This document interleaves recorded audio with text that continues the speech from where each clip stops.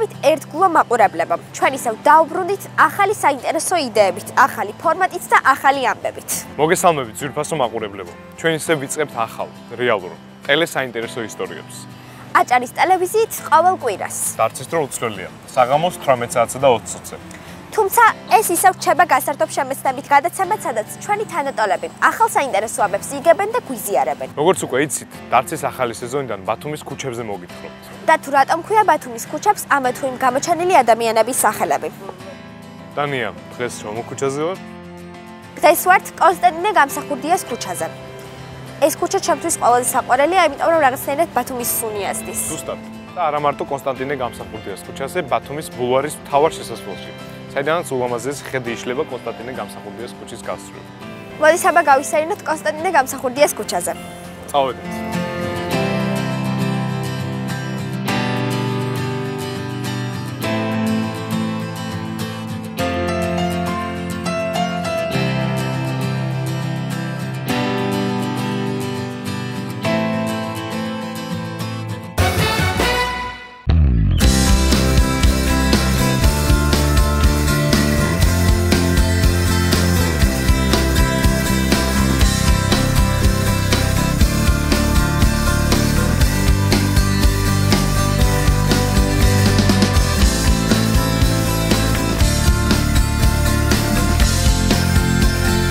გამსახურდიას ქუჩაზე მდებარეობს ბათუმის ცნობილი საბავების სახლი, რომელზეც ჩვენ წინა სეზონის გადაცემაში გესაუბრეთ. კონსტანტინე გამსახურდიას ქუჩაზე საბავების სახლის გვერდით მდებარეობს აჭარის ავტონომიური რესპუბლიკის მთავრობის შენობა, ხოლო მის მოპირდაპირე მხარეს კი საქართველოს საკონსტიტუციო სასამართლო.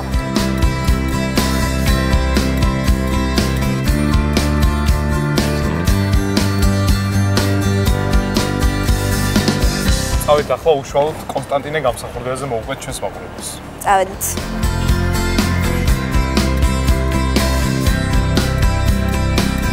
კონსტანტინე გამსახურდია დაიბადა აბაშის რაიონის სოფელ ძველ აბაშაში. მან დაამთავრა ქუთაისის სათავადაზნაურო გიმნაზია, ხოლო სწავლობდა პეტერბურგის, ლაიფციგის, მიუნხენის და ბერლინის უნივერსიტეტებში. 1919 წელს დაასრულა ბერლინის უნივერსიტეტი. მოიპოვა ფილოსოფიის დოქტორის ხარისხი. აქტიურად მონაწილეობდა ევროპაში ჩამოყალიბებული საქართველოს განმათავისუფლებელი კომიტეტის მუშაობაში. მრავალგზის იყო რეპრესირებული საბჭოთა რეჟიმის დროს ეროვნული მოღვაწეობისათვის. სამწეულო მოღვაწეობა დაიწყო როგორც პოეტმა და პუბლიცისტმა. პირველი ლექსი გამოაქვეყნა 1909 წელს. მე-20 საუკუნის 20-იანი წლების მიჯნაზე იყო რედაქტორი შემდეგი პერიოდული გამოცემებისა: პრომეთე, ლომისი, ილიონი, საქართველოს სამრეკლო, ქართული სიტყვა. 1918 წლიდან საქართველოს დემოკრატიული რესპუბლიკის ბერლინის საელჩოს ატაშეა. ჰამბურგში 3000-მდე ტყვედ ყოფილი ქართველი შეკრიბა და სამშობლოში წამოიყვანა მის მიერვე დაქირავებულ ხომალდ ქრისტიანიათი, თან ჩამოიტანა მედიკამენტები, პირველი რადიო დანადგარი. ხელმძღვანელობდა მწერალთა აკადემიურ ჯგუფს. ავტორია რომანებისა: თვარის მოტაცება, გოეტეს ცხოვრების რომანი, დიდოსტატის მარჯვენა, დავით აღმაშენებელი, ვაზის ყვავილობა, აგრეთვე ნოველების, ნარკვევებისა და ესეებისა. თარგმნა გოეთეს ახალგაზრდა ბერთერის გნებანი, ჯოჯოხეთი, ღვთაებრივი კომედია და სხვა. იცავდა რეალური განათლების უპირატესობას ფორმალურთან შედარებით. განსაკუთრებით დიდია ღვაწლი ქართველთა შორის წერა-კითხვის გამავრცელებელი საზოგადოების დაარსებასა და საქმიანობაში.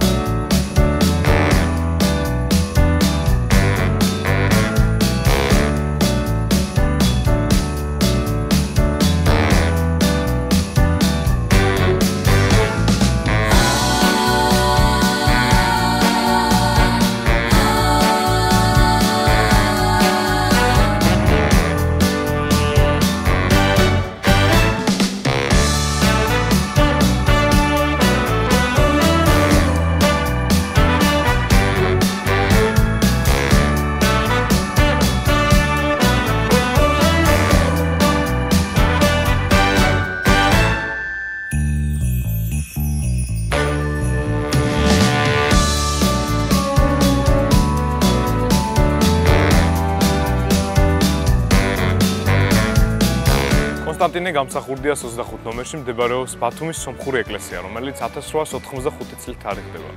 1930 წელს საბჭოთა ხელისუფლების დროს ბათუმის სომხურმა სამოციქულო ეკლესიამ არსებობა შეწყვეტა. მის ადგილას პლანეტარიუმი განთავსდა. 1992 წელს პლანეტარიუმი ბათუმის სახელმწიფო უნივერსიტეტის ერთ-ერთ დარბაზში გადაიტანეს, ხოლო სომხურ გრიგორიანულ ეკლესიაში ღვთისმსახურება აღსდგა.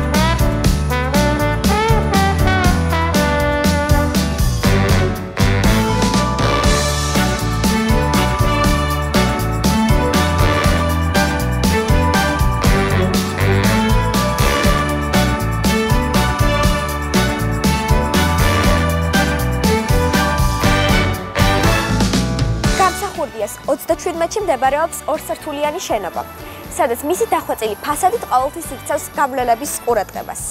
გასულ წელს მოსწავლე ახალგაზრდობის სასახლეს სარეაბილიტაციო სამუშაოები ჩაუტარდა. მას მინიჭებული აქვს კულტურული მემკვიდრეობის ძეგლის სტატუსი. მოსწავლე ახალგაზრდობის სასახლე მე-20 საუკუნით თარიღდება, სადაც ჩვენი თანდატოვებლები ვითარდებიან.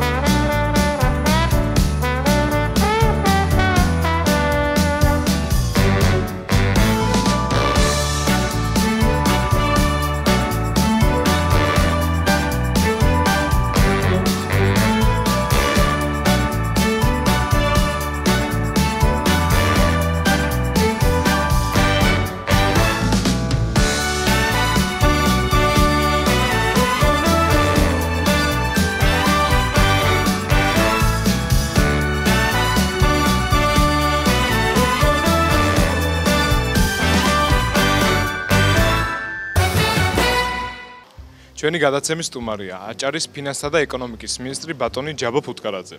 თავის ვაჟთან დანიელ ფუტკარაძესთან ერთად. მოგესალმებით ბატონებო, მადლობას გიხდით მობრძანებისთვის. ბატონო ჯაბო, ძალიან დიდი მადლობა, რომ ხართ ჩვენი სტუმრები დღეს.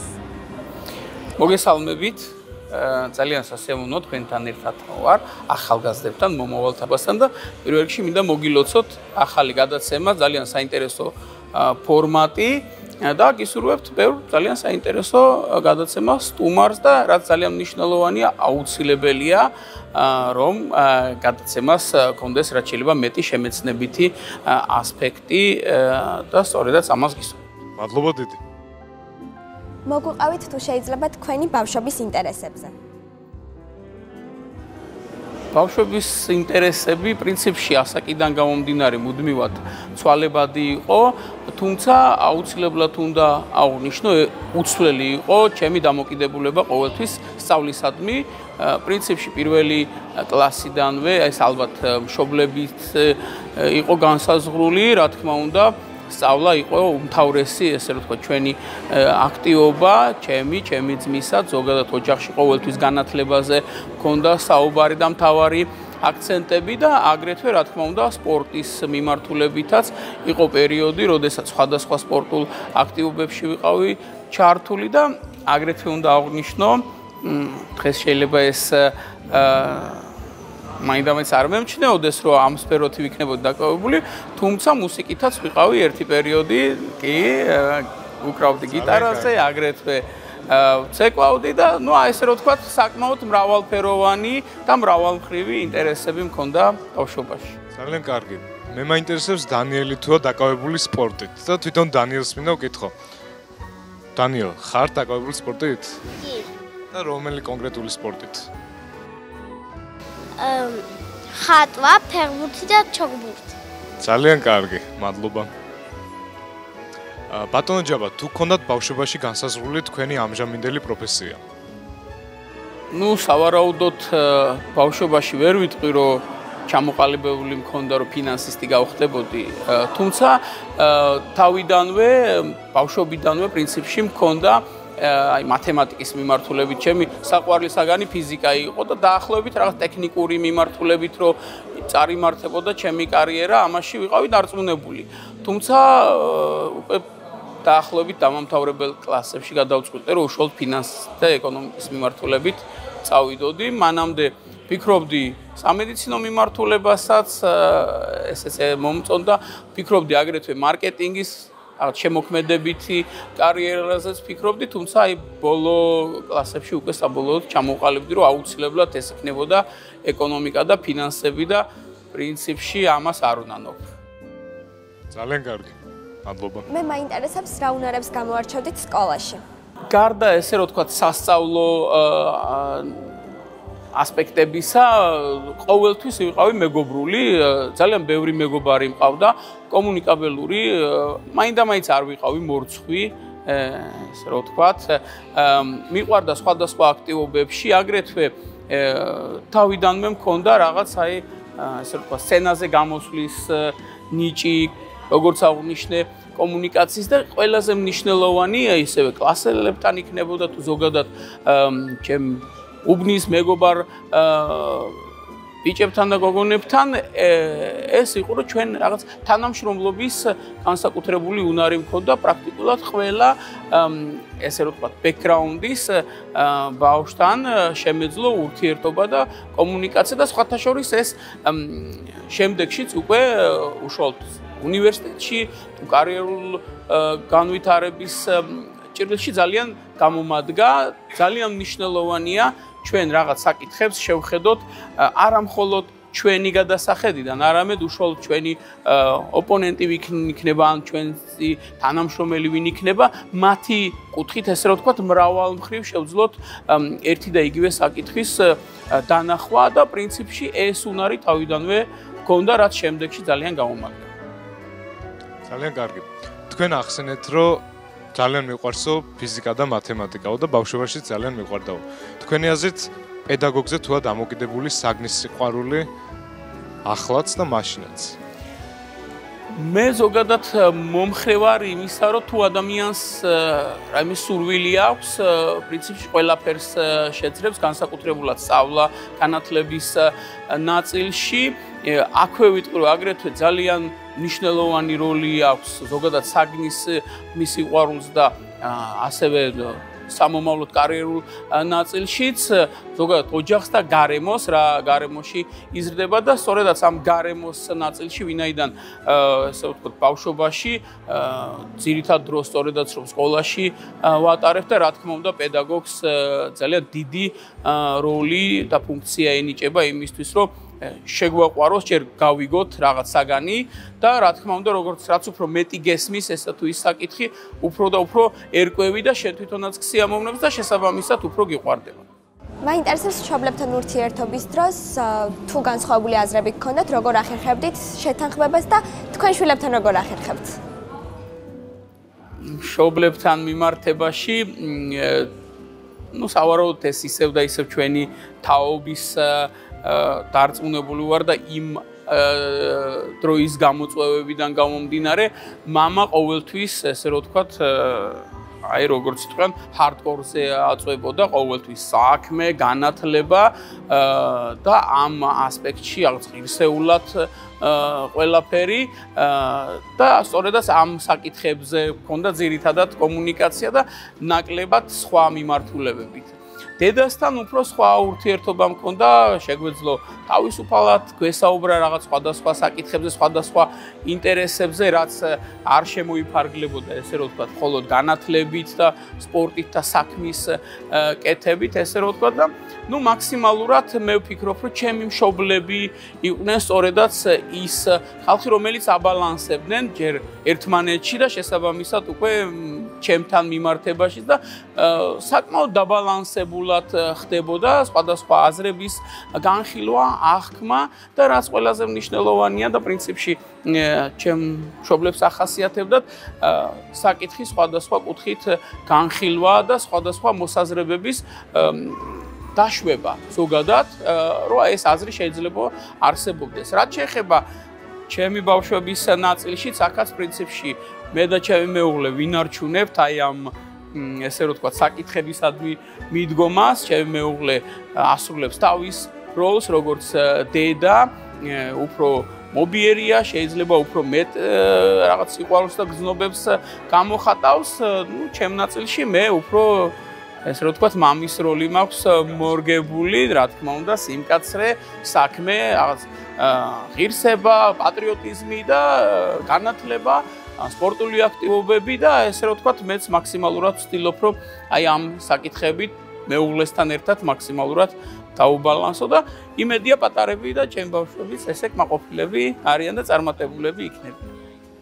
იმედია და დარწმუნებული ვარ, აუცილებლად თქვენი შვილები იქნებიან წარმატებულები.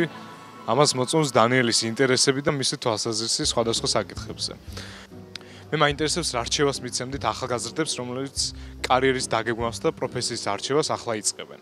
და როგორი არის ეს რჩევები თქვენი შვილების მიმართ? სხვათა შორის ეხლა არის ურთულესი პერიოდი, მინდა გითხრათ, მეგობრებო, ზოგადად კარიერის შერჩევის კუთხით. ვინაიდან ისე სწრაფად იცვლება გარემო, აი ხელოვნური ინტელექტით, თანამედროვე ტექნოლოგიების პირობებში, რომ რაღაც კარიერა შეიძლება ჩვენ შევარჩიოთ, რომელიც დღეს არის აქტუალური და წარმატებული, თუმცა რაღაც პერიოდის შემდეგ ნაკლებად საინტერესო და პრინციპში ამასაც არ მოვერიდები და ვიტყვი, რომ ნაკლებად საჭირო შეიძლება გახდეს ზოგადად წარმატებული კარიერის ჭირს და თუნდაც ზოგადად საზოგადოებისთვის და ქვეყნისთვის. პირველ რიგში რჩევას მივცემდი და ვიტყოდი, რომ აუცილებელია, რაც არ უნდა იყოს საქმიანობა, გიყვარდეთ ის, რასაც აკეთებთ. მინდა თქვა, რომ ზოგადად ჩემი კარიერის და თუნდაც თანამდებობის პირობებში ძალიან ბევრი ადამიანი შემხვდა, ვისაც თავის დროზე უბრალოდ არ ქონდა სწორად შერჩეული პროფესია, უფრო მშობლების ხათრით ან რაღაც არსებული გარემოებებიდან გამომდინარე მიღებული იყო გადაწყვეტილება ამა თუ იმ კარიერის მიმართულებით სulis და შემდეგში უკვე სამწუხაროდ ვერ გაამართლა ამან, ასე რომ აუცილებლად ნომერ პირველი არის, რომ გიყვარდეთ ის საქმიანობა, რასაც აკეთებთ და მეორე და უმთავრესი, მუდმივად უნდა ცდილობდე განვითარებას, მუდმივად იცვლება გარემო, ახალი რაღაც ასპექტები, ახალი ფაქტორები შემოდის პრაქტიკულად ყველა კარიერის მიმართულებით, ყველა საქმიანობის მიმართულებით და აუცილებელია მუდმივად კითხვა, მუდმივად განვითარება იმისთვის, რომ არ ჩამოვრჩეთ და ერთ-ერთი მოწინავე ვიყოთ უშუალოდ, რაც არ უნდა საქმის მიმართულებით და აგრეთვე ერთ-ერთი მთავარი არის პრინციპში ეხლა და უფრო ალბათ მშობლებზე იქნება დამოკიდებული, რომ განჭრიტოთ თუ რამდენად აქტუალური იქნება ესა თუ ის სამუშაო.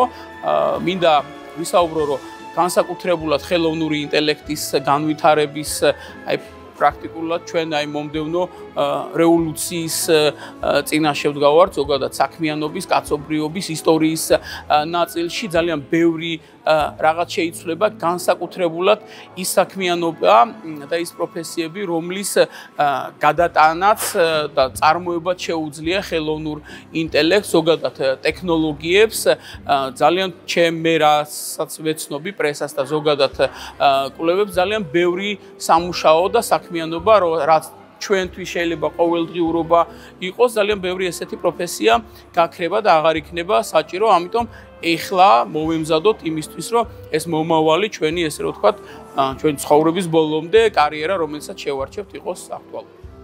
მადლობა. ალბათ, როგორც ყველა ბავშვს, მეც მათ შორის კოსმონავტობა მინდოდა ბავშვობაში. მე მაინტერესებს დანიელს თუ აქვს ჯერჯერობით არჩეული პროფესია და რა ინტერესებია ეს? მე მინდა გავხდე ფეხბურთელი. რატომ ფეხბურთი? ჩოგბურთზეც ხო დადიხარ?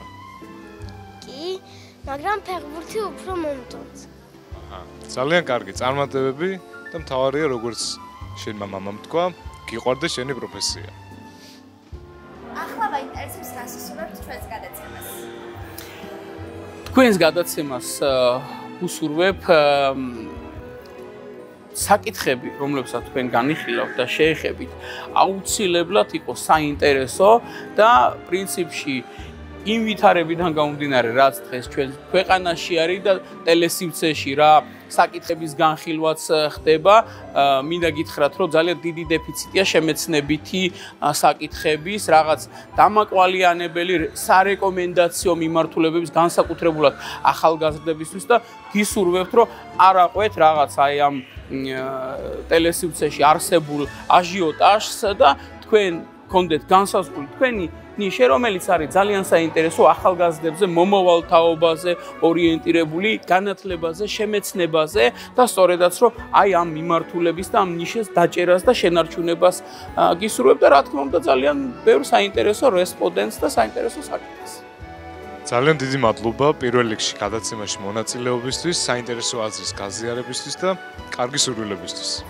მადლობა, აუცილებლად გავიგრძელებთ ჩვენს რჩევებს. და მე დარწმუნებული ვარ, დანიელი ჩვენი შემდგომი გადაცემის სტუმარიც იქნება.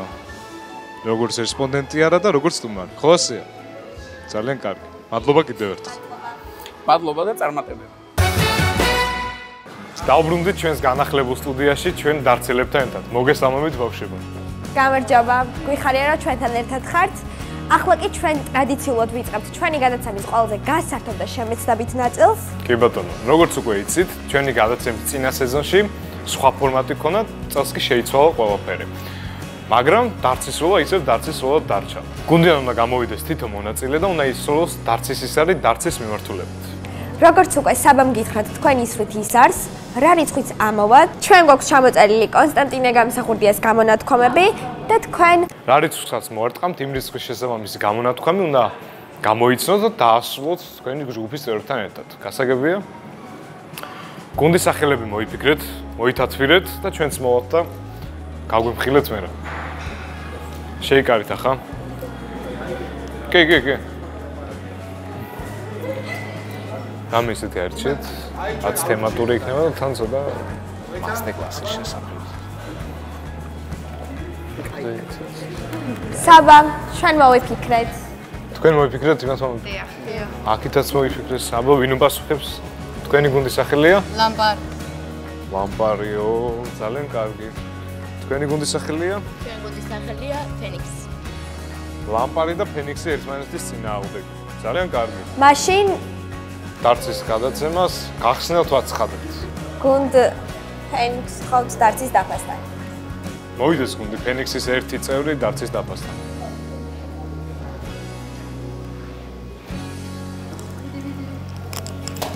აია 17 და ეს მიაყოლა.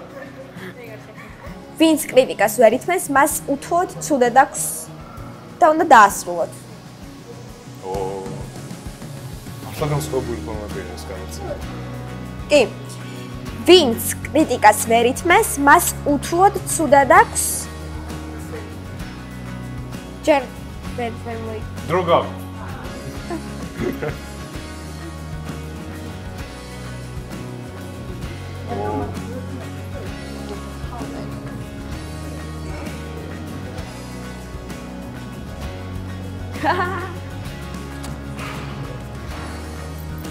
Kan je het?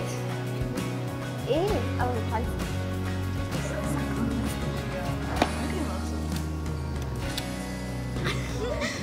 Nee, grimaços, maar Ai, Oi, Fred. Sakreo. Wat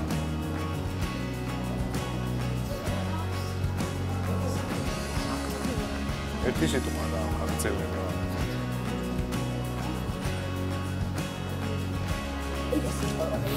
Ja. რა? წავიგითხე. მოდით ადექი. საათი ციკციკებს გავიდა დრო. 1 2 3 პასუხი თუ შეიძლება. გუნდი ფენიქსი. მოიცა მოვიდე კან. თქვენი პასუხი? განცდილი? ვინც კრიტიკას ვერ იტანს, მას უდად აქვს დასწრილი. ვინც კრიტიკას ვერ ითმეს, მას უთუოდ ცუდად აქვს დაცდილი? თქვენი პასუხია დაცდილი. ხო. დაცდილი. და ეს არასწორი კი არც ახოს არა. არა უშავ შანსი ეძლება დაწინაურების გუნდ ლამპარს და თუ შეიძლება ერთი წევრი გამოვიდეს, ოჰო, გაბედულად. 8 იყო. ჩავთვალოთ. ჩავთვალოთ, იმიტომ რომ მოხდა გაჩერდა. აჰა, და მე ჩავარდა.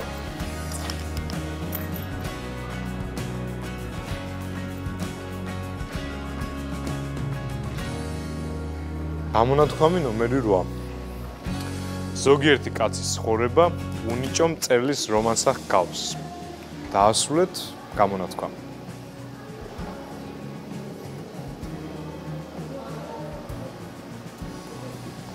თქვენ იცით?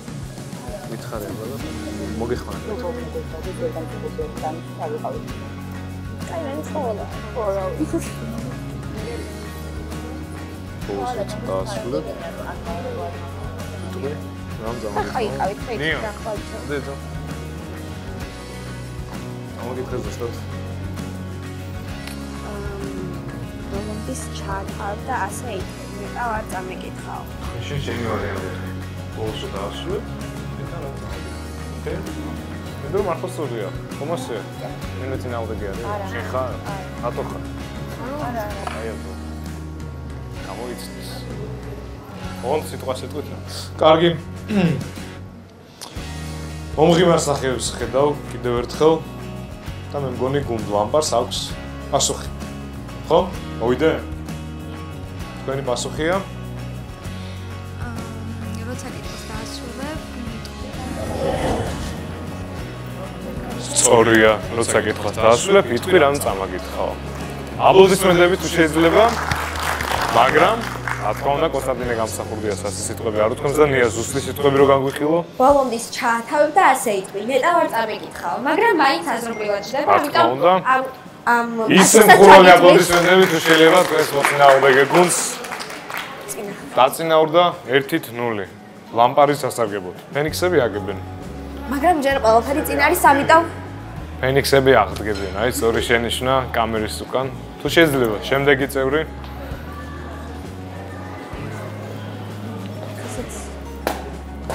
4. 4-იანი. აბა ვნახოთ მე-4 გამონათქვამი. ო. ყურადღება გამონათქვამი. ვინც შეგირდი არ ყოფილა? სამწერტილი.